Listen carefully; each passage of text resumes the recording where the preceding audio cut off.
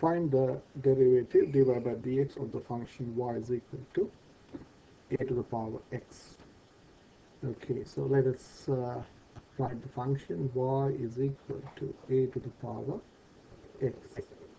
Now, to find the derivative, what I'm going to do, the next step is, I'm going to take the natural log of both sides. Okay, the reason being, this is a good saying, that whenever you have the power as a variable, it's always good to hit it with a log. That's what one of the teachers used to tell me, and that's how I remember. Whenever you have the power as a variable, hit it with a log to bring it down. So I'm going to take natural log of both sides. So natural log of y is equal to natural log of a to the power x. Okay, now this implies natural log of y is equal to, using the log rules, I can say that is nothing but x times natural log of a. Now I'm going to take the derivative of both sides. I'm going to use the derivative operator of on both sides. So I can say, well, d by dx of natural log of y is equal to, this is a constant, natural log of a is a constant, so I can in fact keep that out. So natural log of x times d by dx of x. I'm going slowly so that you understand. Now this is d by dx of natural log of y. So this, the next step, therefore, or this implies, I can say d by dy of natural log of y times dy by dx.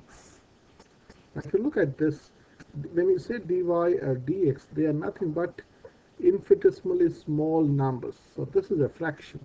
So can you see that dy and dy gets cancelled, and this are the same, and you're left with d by dx of natural log of y.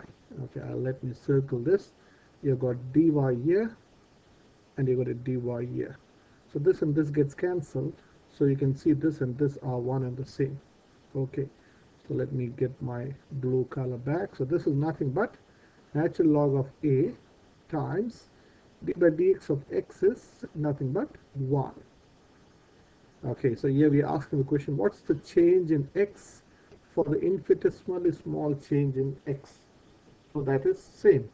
That is, this is nothing but dx by this. This is actually, this is nothing but dx by dx. This is nothing but dx by dx, and that is 1. Okay, so here, let me change color. So this is equal, this implies d by dy of natural log of y. That is, what is the derivative of y, natural log of y with respect to y? So, well, we know the derivative of natural log of y is 1 over y times dy by dx is equal to natural log of a.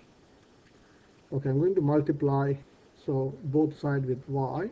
So this implies dy by dx, or cross multiply, is y times natural log of a.